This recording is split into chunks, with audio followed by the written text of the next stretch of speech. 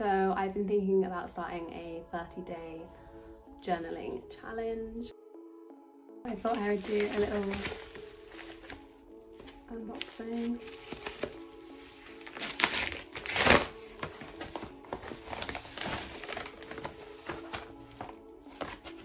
So this is the journal that I bought to do my 30-day journaling challenge in. It's dotted a vegan leather, and I'll try and show you.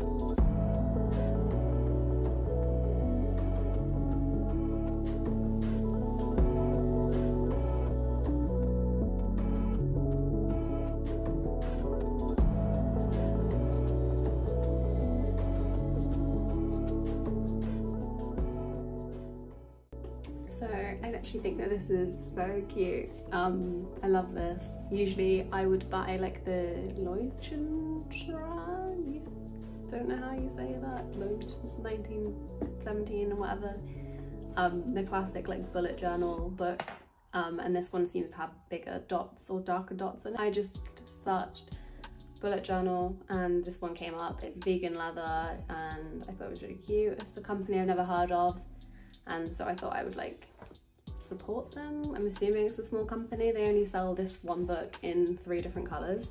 I'm gonna download some kind of journaling prompts from Pinterest, and I'm gonna write them all down on the first page, so I have them all already here, and then every day I'm gonna write them at the top and then kind of fill it out. I think that's the best way to go about it. I have no idea. I really have never journaled before in my life. I thought this would be a fun kind of challenge. I have never kept a diary. I don't know why, I've just never thought like writing things down has never been my sort of thing, so I thought I'd try it out. So I just thought I'd do a little update on the journaling challenge I'm doing at the moment. Today is the 14th of September, so I'm on day 14 of the challenge, and I haven't actually been very good at doing it. I think I've done 7 out of 14 days. It hasn't been 7 days in a row. I'm actually finding it quite difficult to find the time to do it.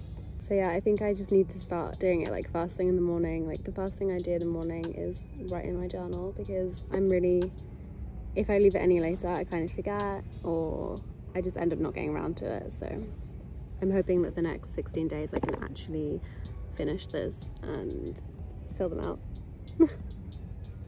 I gotta go, Elizabeth. So it's officially after my challenge. It's now like the 20-something of October, and I'm really late in filming this part of the video, but I basically did not complete my challenge. I have decided that journaling in this sort of way is not really for me. The prompts, which I thought would help me learn how to journal every single day, it just kind of put me off. It felt really forced. I didn't really want to fill out the questions that it was asking me. So I actually ended up downloading an app on my phone. I think it's called Moment, but I'll leave a link to it down below because it was a free app, and I actually find it more useful to write down thoughts when I'm on the go, because I can't really fill out my journal or like fill out the book when I'm on the bus or on a walk, or you know, when thoughts actually come to me, I don't have the book with me.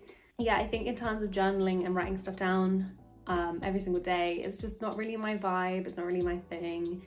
I'm happy that I gave it a go. Like, I'm glad that I tried this, but it's really not for me. If there's any time that I feel like I need to write stuff down or like think things through, like written wise, I'm gonna use an app on my phone instead, because it's more accessible to me and on the go, and it's not as forced. And I just feel like the 30-day challenge for me personally, it just didn't work, and that's fine. You know, it's not something that's for everyone, and it's just not for me. I'm still gonna use the journal.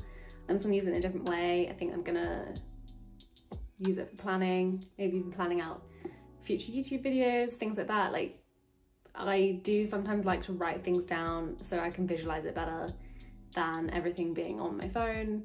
But as terms of like my thoughts and how I'm feeling and stuff like that, I think I'm gonna stick to my phone, and also just not gonna use prompts anymore, because that just didn't work. Like, I don't know, like I'll read an example of a prompt.